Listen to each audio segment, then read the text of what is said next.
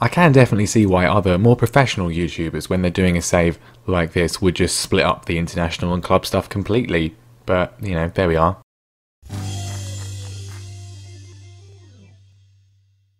Guten Abend everyone, and willkommen to the start of Season 6 of Careering Onwards, and our first season in charge of Borussia Mönchengladbach in the Bundesliga, the first time that I have ever managed on Football Manager in Germany. I'm absolutely very excited, looking forward to this one.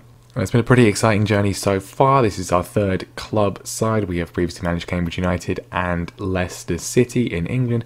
We have now taken the step abroad. We had a bunch of offers. If you watched the last episode, it was a little bit confusing, but we did have interviews with a variety of sides, including Villarreal, Schalke, which was probably my preference, and Barcelona, which would have been nice too, but we were never going to get. But the only offer we actually got was from Borussia Mönchengladbach, and I'm pretty happy with it. That is where we are now. We'll go through the club in a second. Obviously, last episode was also taken up with the European Championships with France. If you didn't watch it, go and watch it. It was very dramatic. But domestic football is our focus again, and we are at Borussia Mönchengladbach. And I think it's an interesting challenge, an interesting situation that we find ourselves in. It's obviously we could have stayed at Leicester, but I wanted to go to a club that was in European football. I didn't really apply for anything other than the Barcelona job. We kept getting offers from these kind of clubs, so I figured we might as well take one of them, and it's Mönchengladbach that we have ended up in, and they are a team who has been around for a very long time, over 120 years of existence, and a pretty stable time of it in the Bundesliga for the last decade or so. In the game world of this save, the best they did was in the first season. They finished in 3rd place, and since then slight decline down to 9th. But then last season they did finish in 6th and thus have qualified for the Europa League, although that wasn't good enough for the board. We'll look at the expectations again in a second, but they're a club with quite a lot of history in Germany, a club that has won pretty much everything, but the most dominant period was in the 70s, winning 5 Bundesliga titles in the 70s, a lot of runners-up as well. Since then, the best they've done is in 3rd place, as we just seen in 2020 as well as 2015, have won the Europa League back in the 70s as well, or the UEFA Cup as it then was, some DFB Pokal wins, most recently in 1995, and indeed a runners-up in the Champions League. So a club that's had a lot of history, and now is a sort of relatively stable, solid Bundesliga side. A good opportunity for us to hopefully kick on, both in terms of our own career and in terms of the club as well. And the board expectation for us in the league this season in the Bundesliga is to qualify for the Champions League, which means we will need to finish in the top 4. They want us to reach the knockout round of the Europa League. I want to try and do better than that. And semi-finals of the DFB Pokal, I want to try and do better than that as well. We've already won our first round match, which we'll look at in a moment. But let's just have a quick check on who has won the Bundesliga in the save. The reigning champions are actually RB Leipzig. Bayern Munich finished in 3rd, but they didn't sack their manager, who is Jurgen Klopp, as we have established previously. That's probably why they didn't sack him. But yeah, they didn't win last season. It was Leipzig. They've won only 3 of the 5 titles in the game. Dortmund winning it in the 3rd season. Quite a mixture of teams behind them. So this is going to be interesting. I think we've got a good chance of at least contending for it this season. And the squad we've got is pretty good. We'll go through the full squad in a minute, but let's have a look at the transfers first of all. I have signed a lot of players, more than I was anticipating, but I was a little bit worried about squad depth. I think a lot of the players in the starting lineup were really quite solid. But let's have a look and see who has gone out and who has come in. Right, we'll go through the outs super quickly because they're not going to be players you're necessarily familiar with. Rennie Bergold, Regen, gone on loan to Augsburg because we've got someone better in as a left back. He's physically very good, technically not great. We've also lost Connor. I mean, I know it's not Knob. I know it's the fact that it's up here, it's pronounced Nos. But well, I want to say that. Anyway, he's gone to Cork City on a free. Victor Guzman. All 3 of these players were sold before I got here, but Victor Guzman, a relatively decent Mexican attacking midfielder, could have been quite useful for us, but he was already sold before we got here to Al Shabab. And then there's 4 players who I have actually let go myself. Radovan Sujnajar, who we looked at in the last episode. Really high potential, really good striker, has got everything you need, except for the fact that he has 9 finishing, which for me is an issue. We received a lowball bid from RB Leipzig, the champions, and I rejected it because it wasn't very good. I was hopeful to maybe sell him anyway, but then he wanted a new contract, which I said no because he wanted crazy money. And considering I was never going to use him, I said no. He kicked up a fuss. We offered him out 3.5 million. I think we got conned. I think we got con, but at least the club made a profit on him. And obviously he was never going to play anyway. Carlos Gruezo, Ecuadorian defensive midfielder, pretty solid actually, but he was upset about stuff from before I got here, so he has left to go to Al Ali. Mauro Susai, another young regen. We've got a lot of regens, not many of them are great. He's another left back who we have let go. He's gone to Mainz for, what was it, 4.4 million. That was one that was kind of done by the board and I kind of didn't notice it, but I'm not massively concerned. The marking's not great, positioning's not great either. And then Marcos Senesi has also gone as well, Italian centre-back. He's gone to Fenerbahce.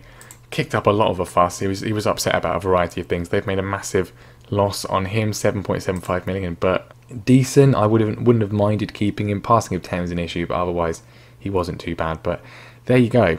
So in terms of the ins then, we brought in quite a few players. We spent quite a lot of money, but also brought in quite a few old friends. This man who was signed by the board, regen, Amir Mohammadi, decent-ish midfielder, some nice attributes overall, some relatively good potential. I just like the fact that he's got a grey beard at the age of 17.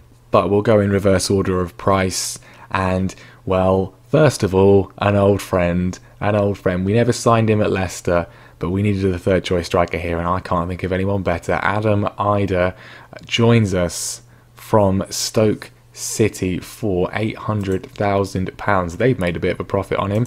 It's Norwich's loss though, and he still looks really good as far as I'm concerned from an attributes perspective. Obviously, if you've been watching this save since the start, you will know an absolute legend in our time at Cambridge United, including, well, 21 goals, 31 goals, 17 goals. He's not necessarily a top level striker, but he's more than decent. Never played for Norwich in the season after we left Cambridge, but was then sold to Stoke and got 8 in 23 before getting a big injury. Bit concerning, he's had 2 hip injuries last season, out for a total of 6 months. So that's probably going to happen in a few days' time, but he's here. We're paying him a wage. It's just nice to see a friendly face. Also joining us, and already injured, Thomas Basila, £2.2 million, signed from RB Leipzig, I believe. Yes, we're actually signing a player from them. Decent-ish 25-year-old French centre-back. Some nice attributes, pretty well-rounded. Not much to write home about, but not anything really to complain about. Decent potential as well, was just really cheap, and we needed a couple of extra squad options in terms of centre-back coverage. And speaking of squad options at centre-back coverage, James Tarkowski, a man who we basically never played at Leicester, has joined us here as an emergency backup. Again, this is a panic signing. I feel that the game hates him this year. He is absolutely terribly rated in every save I've played. Always really low value, all sorts of stuff. Attributes-wise, he's really good. I don't get why the game thinks he's really bad. Did he do something to the researchers at SI? Anyway, 2.5 million. He did play a bit for us at Leicester. He's a reliable guy. There's one more player that we've signed from an old club. We'll get to him in a second. But before that, Alessio Cragno. I was a bit concerned about our goalkeeping situations, as we'll see shortly. He has joined us from Fiorentina, £9 million, I think potentially rising to 9.75, but I think that is an absolute bargain for what we have got here. I have used him in another save this year and he's pretty good, but attributes wise, outstanding from a goalkeeper. I would say 16 reflexes, 16 one-on-one, 16 handling, 17 communication and 16 command of area, 16 concentration as well. He's putting Callum Burton to shame. I think he could be very, very good for us indeed. Did I say we signed him from Fiorentina? From Atalanta. He starts the game at Cagliari and has done pretty well in Italy. And the last player that we've signed from an old club, Josh Tyman. I wanted another friend, another friendly face. We needed another left back. We've got a decent first choice left back, but he's not amazing. The backup left back situation was, well, you saw we loaned him out, not very good. We needed somebody, and Josh Tyman was pretty much surplus to requirements at Leicester. Didn't do amazingly for us last season, actually, all things considered.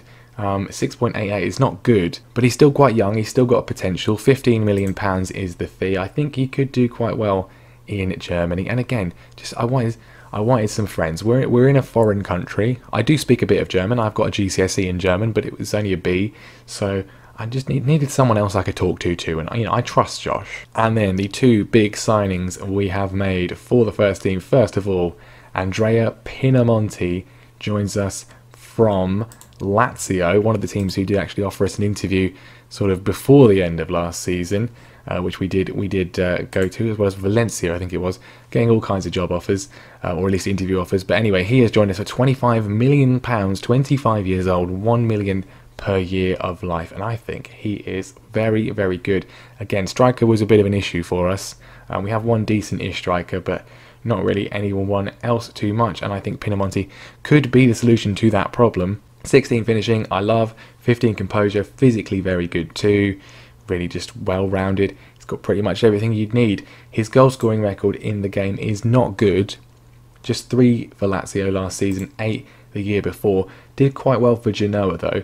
So maybe in Germany, I mean, Italian strikers often have quite a bit of success in Germany, so maybe this is another one. And then our final signing, there are a few other ones potentially going to happen, but the final signing confirmed for now, and our biggest signing, £30 million, was a transfer listed Matteo Guendouzi from Arsenal, 25 years old. Very, very exciting. The only real issue, and it's not much of one, would be his marking of 12.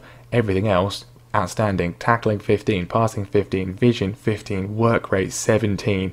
Just outstanding. And he's listed as a world-class midfielder. To get a player like this for 30 million quid and for less than £100,000 a week as well, I think is very, very good. Midfield was definitely our strongest area, but we did need an extra body. We could have gone cheap. I went big, and I think it's probably worth it. He's a natural as a box-to-box midfielder. I'm probably going to start playing him as the deep line playmaker because I think he can do that really nicely. But he can play in all 3 of the midfield positions we use anyway. So yeah, I think just a really worthwhile addition. So let's just go through the squad that we have now with the signings and the players that are already here. We'll get to know them as we go. I think we've got a really quite solid, decent squad overall. I'm pretty happy with the business we've done. I'm pretty happy with the players that were already here. This is what I'm going to go with as my first choice lineup for now. Kragno in goal. Then we've got Domagoj, Bradaric at left back. Marking and tackling of 10 each is not great, but decent player. And obviously we've got Josh Tymon as well. The centre backs that we have to start with, Matthias Ginter. We did in the previous episode. He was upset that we didn't have continental football, even though we do. He wanted a new contract. I forgot to give him one amid the excitement of European Championship action, and so he's a bit upset about that. But I think he'll get over it if we keep doing relatively well. Nico Elvedi is going to be alongside him. Looks really quite decent. 2 decent centre backs here. We've got Zeko Kelik at right back. Again, looks pretty decent. We're going to maybe bring in another backup. Guendouzi's going to be coming into midfield. We've got Dennis Zakaria, who is, I think, really very, very solid, very versatile midfielder, physically excellent. Could be brilliant as a box-to-box in this system, I think. And then in the Mazala Bowl, Luka Ivanusic, Croatian. Again, just a lot of nice attributes. Midfielders here were very, very good. We've got Matthias Egerstein as well, who can kind of play all 3 roles too. A bit more defensive, but still very solid. Then the wing situation, right-hand side, we're absolutely covered. Breland Bolo, obviously, was, frequently a very expensive, not necessarily wonder kid, but a player that developed really, really nicely in previous FMs. Obviously had a massive injury in real life, but has moved to Mönchengladbach, but stayed at Mönchengladbach, having moved there in real life. And I think looks really quite decent. Not the best technically in every single area, but it's got pretty much everything I would want from a winger. Still physically quite good. I think he could do really well. Can play as a striker as well. Callum Hudson-Odoi, who they signed in-game last summer. Obviously, we know all about him from Chelsea Challenge. Not the best technically in this save, but still pretty good. And then we're going to have Pinamonti up front. We've got some decent squad options. Silas Wamangituka, I think that's how you say it, is going to be our backup striker. Looks quite good. The only areas that I'm concerned about, as I said, is backup right back, because I don't think Lewis Bayer is particularly all of that. And then we don't have another left-footed winger, which I would prefer. We got Haruki Abe, who can play there. He's very good in that position, but he's fully right-footed. We could play him as an inside forward. That's a potential option, or an inverted winger, perhaps. And we may well do that if we can't get anyone else in. But overall, not too bad. I like the fact that in Germany, squad registration from a domestic point of view, I think like France as well, you can basically just register whoever you want. You have a massive squad allowance, which is fantastic. And also the bench, you can have just whoever you want on the bench. I think it's 9 actually, so not as much as Italy, but a lot better than England. We need to change that up in England. It's not very good. Right then, we have played one, well, we've gone through pre-season, we've won all of those games, and we've played one competitive match so far. It's the first round of the DFB Pokal against Westfalia Rhinen, and it was a 5-0 win. It would be pretty embarrassing if we hadn't won it, but Pinamonti got a goal on his debut, Ginter scored, Ivanusic, and then Wamagatuka got a goal, 2 goals off the bench for a comprehensive victory. In that one, we will be playing Hamburg in the second round, which is difficult. They are in the Bundesliga 2, but that's a bit more of a tricky tie. But today then we will be playing Mainz, our opening league game in the Bundesliga, and according to the media we are predicted to finish in 5th this season, which is slightly better than what they did last season. And just to check in on some previous things, we've seen what Adam Ida's up to. He's back here with us now. We have brought in the two of the guys who were with us from the from our days at Cambridge, not from the start. Danny Elliott, we signed him at Cambridge, but he has joined us again as a coach here, as has Mark Bonner, our assistant manager at Cambridge and Leicester. He's not my assistant manager here because, as we saw last time, David Credidlo is just really good, so I'm not gonna replace him. He's fantastic, but Mark Bonner is still here. He's perfectly happy as a coach. He's not very good, but it's just nice to have him here. He's a good friend. And just quickly as well, Leicester have appointed John Robertson as my replacement. He was previously at Hearts, starts the game as the Inverness manager, I believe. He's been on a bit of a Scottish journey there. He's got himself the Leicester job, which I think is, well done, John. Pretty good start to the season for them as well. He's sold quite a few of our... Alexis Blin's gone, obviously. We signed Timon and Tarkovsky. But yeah, Alexis Blin's gone. There's a few other players that might look to move as well. Anyway, with all that said and done, let's get into some football. Our second competitive match, our first league match in charge of Borussia Mönchengladbach. You've already seen the team. I'm not going to go through them all again. You've already seen the team. I'm not going to go through them again. Same tactics as before, of course, because I'm a creature of habit. Let's go into it against Mainz at home. This would be a great match to win. They're a really, they're a solid side. I'm not sure they're going to be competing for the league title, but they are a solid side. If we can get the win today, that would be really nice. A few players of some note. They've got Emilson Fernandez. They've got Mateta on the left-hand side is decent. They've got a regen up front. There's a lot of decent regens in the Bundesliga. Toshurner, finishing of 10, but otherwise quite good. He'll probably get a hat-trick. That's just how things work. And they've got Hemmerich at left-back, who he's not bad from a defensive point of view. But I think our squad is strong. We should be winning this one. I expect nothing but a win. I don't speak German yet. Our manager speaks, because of our international jobs, we speak French, we speak Spanish, and we speak Danish as well as English. Don't speak German yet, but I think it's only a matter of time if we've learnt all those other languages too. Okay, so first highlight of the episode, Callum Hudson-Odoi with a free kick, and it's not too far away. This first half is rapidly disappearing, as is the sort of usual style so far. No one's doing especially well, but there's half time. We are mostly in control. I think we're not in control of possession. I'm going to say I'm far from pleased with what I've seen because I've not really seen anything, so that's probably true. Yeah, we're definitely losing the possession battle, which is interesting because that's normally not been the case with our two previous teams and indeed our international teams as well, apart from Venezuela. But nothing is happening at all. We're going to have to make some changes, and Bolo and Hudson-Odoi are not doing anything of note really. Kellick is also not particularly thriving. Braderick is having a good game, but he's also got a bit of an injury, so it might be worth making a change there. I'm going to bring on Ignacio La Quinta on the right hand side, and then let's bring Arbe on for Hudson-Odoi. See how he does. Free kick from Ivanusic, and it's gone in. Well, bit of a stuttery highlight, but Nico Alvedi up from centre back to head home from the free kick. Every highlight has been a free kick. This one finally does pay off, and we've got the advantage, which I think we probably kind of deserve. But a chance for Mainz to come forwards immediately after we have scored. Back to the goalkeeper, Müller, a bit of pressure on him, but they've lost out. Pinamonti stolen in, and a debut goal he got in the cup, and now a debut goal he got in the league. Fantastic finish from the Italian. We have not seen anything from him really all game, but reads the play brilliantly, picks up the loose ball runs through, and that is a fantastic finish. What a start he has had in a Borussia Mönchengladbach shirt.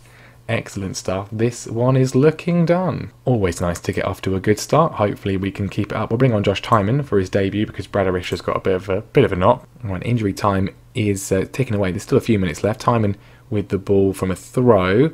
Third would be really nice just to seal it. Arbe on the left hand side, and well, Timon's been flattened by Edmilson Fernandez, who's got himself a red card, and I think that is a good night, Mainz. Indeed it is a 2-0 win. Not the most eventful opening league game, but I will take 3 points all day long. Excellent stuff. Good solid performance. Good way to start things off. A pretty solid way to start off proceedings. Well, there we go. Excellent stuff. Let's have a look at the league table at this very early stage. We are in third after a whopping 1 game played. Lots of teams haven't played yet. For example, Bayern Munich, Borussia Dortmund, Bayer Leverkusen, teams that are going to probably be better than us this season. But we can only do what we can do, and that's a good start to life here in Mönchengladbach. So next time then, we will be here for, well, it's going to be a Europa League game because we are in the Europa League. We've got to make the most of our first season in Europe. Probably the first game,